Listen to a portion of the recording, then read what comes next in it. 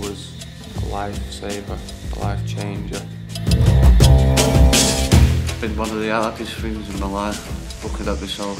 Never wanted to look at myself, I've always run away. I was at the end of the road, I'd broken. I had nowhere else to go. It's been an emotional journey on DEAP. It really has been hard to have a look at me and my behaviour. I want to better myself now, and bettering myself, I feel, will better the people around me's life as well.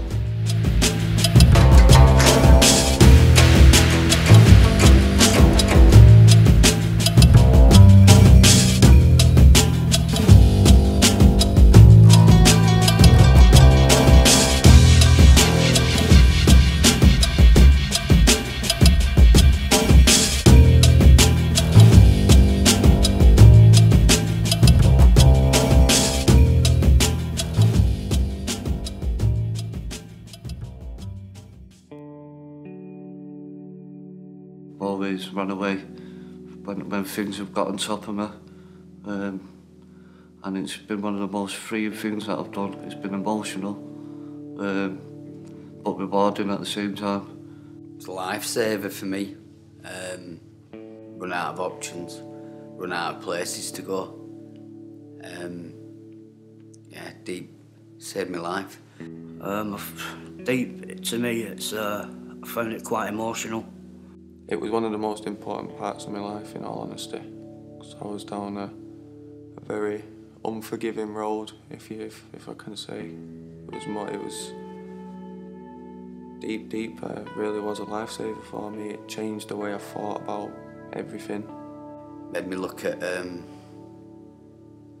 me, which is something I've never done all my life. I've run away from me. It's one of the hardest things I've ever done as well, though. It's one of the most difficult things I've ever done.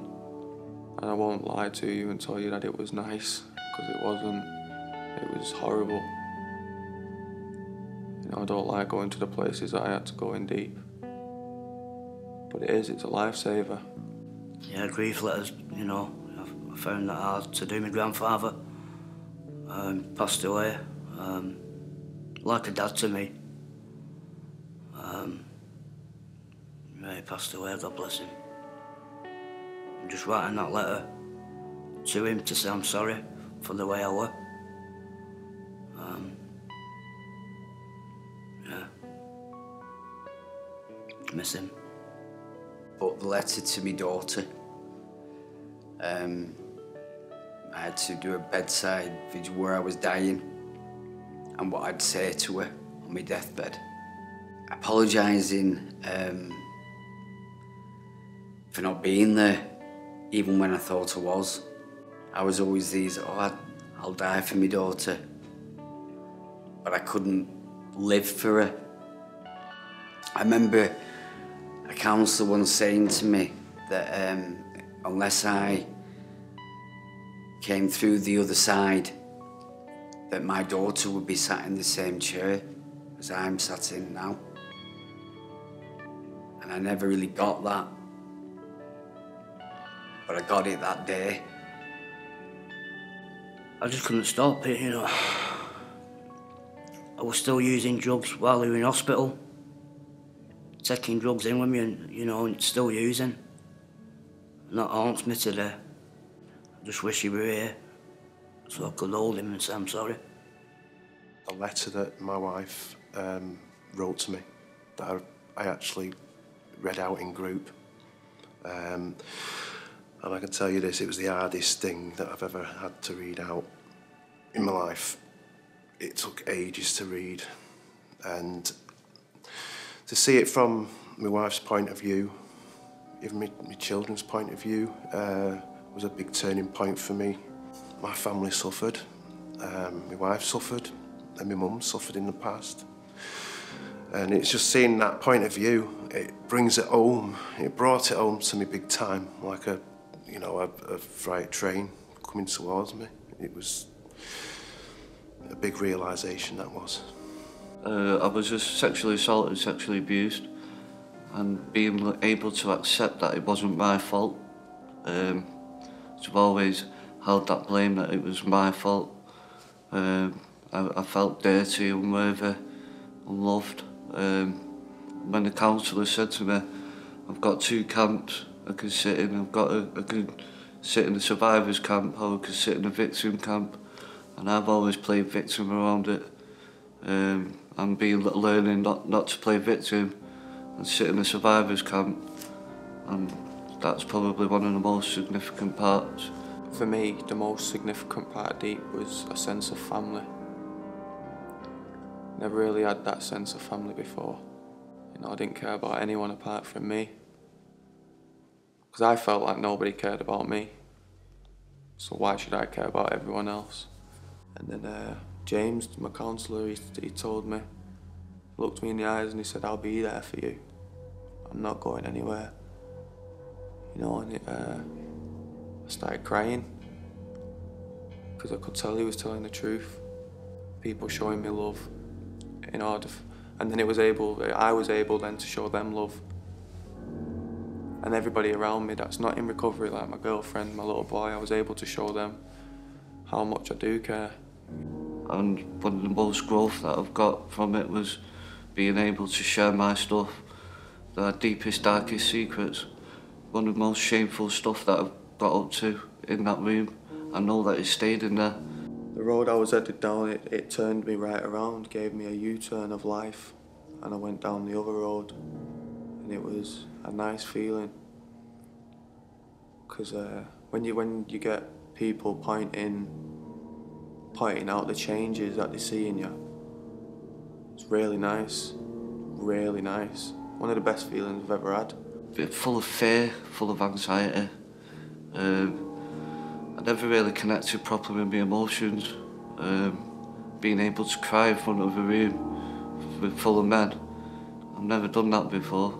And that preconception before that I had, everyone's going to take the piss out of me, all going to laugh at me. It wasn't the case. Getting vulnerable, you know, letting people into my life, not pushing them away. They got to know the real me, and I got to know the real me. Quite a lot of violence when I was growing up.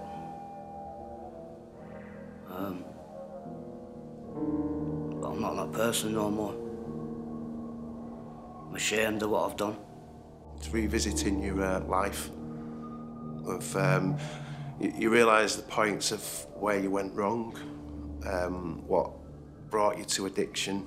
The most important pieces of work to me was doing my life story, which opened a lot of doors for me in my life, to things that I thought I'd never look into. The positive thinking and negative thinking as well, exercise, which broke me, it did. It broke me, it made me realise that I listened to the negative voices in my head 10 times more than I listened to the positive voices. It's sometimes like the positive voices were rightly there. It's helped me massively. It's made me more confident. It's helped me with my self-esteem. It's helped me build relationships. DEAP shown me a path that I thought never existed. It's helped me understand myself and others. It also introduced me back to God, if you will, and my faith, which is something that I thought I'd lost a long time ago. It's given me an inner strength, it's given me self-worth, it's given me confidence, and it's given me that ability to believe that, you know, all right, I've made mistakes, and some of them were big mistakes, but it doesn't mean that my life has to stop. I had to sit down and look at me, you know, the people I've hurt, my mum, my grandfather's not here, my children. You know, it's not about me no more. It's about my family now. This time round, it's helped me now with the realisation of the hurt I've put people through, the devastation that people have had to go through because of my addiction.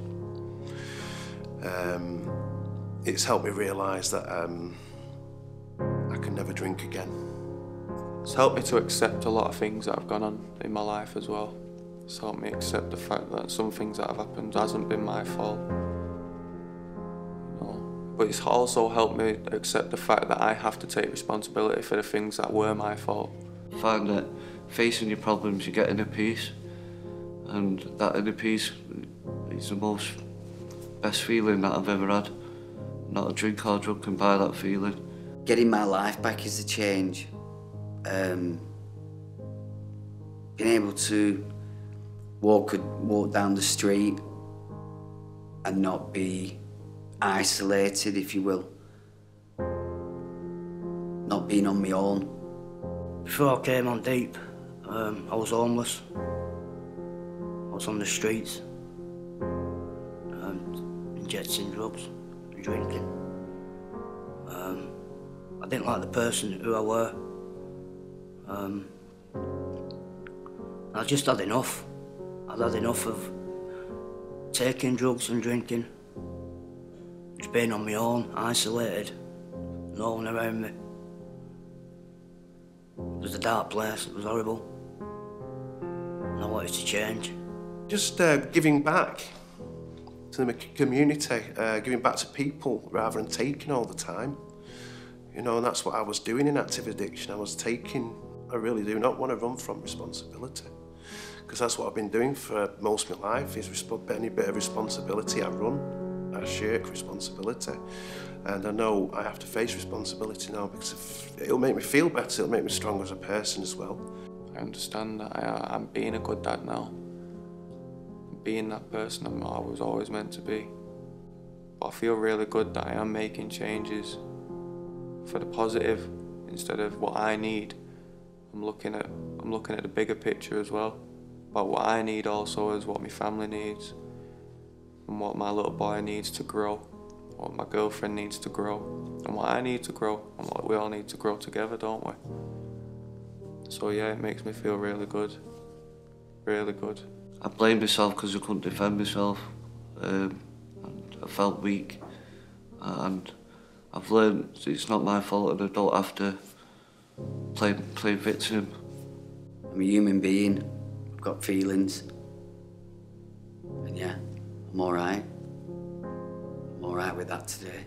I'm not as selfish as I thought I was. I want to help people, especially younger kids.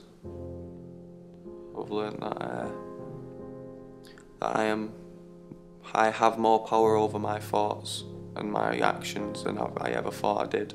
Currently I'm doing voluntary work for Acorn, and that was one of my main goals, was to come back and do some work and co-facilitating ramp, and I get a lot from it. When I give back, I feel good, and I feel like I've done something, I've served a purpose. I've already started doing bits, volunteering, through a homeless unit that saved my life, gave me a roof over my head, gave me a second chance. So I do a bit of work there just to say thank you. But today I've got opportunities in my life now. You know, I can't change my past, but I've got a future, I've got a life now.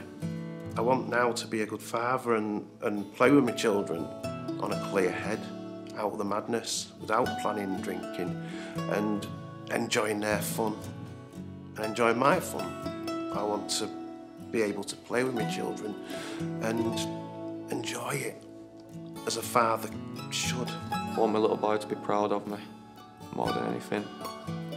I want him to be proud of his dad. And again, I would like to say a big massive thank you to James. I want to thank people for not giving up on me and giving me that second chance. Paul, caretaker, Carl, Steve, Dougie, Kirsty, Adam, they've all helped in that little way that made the whole difference. And James, yeah, I owe him all my life.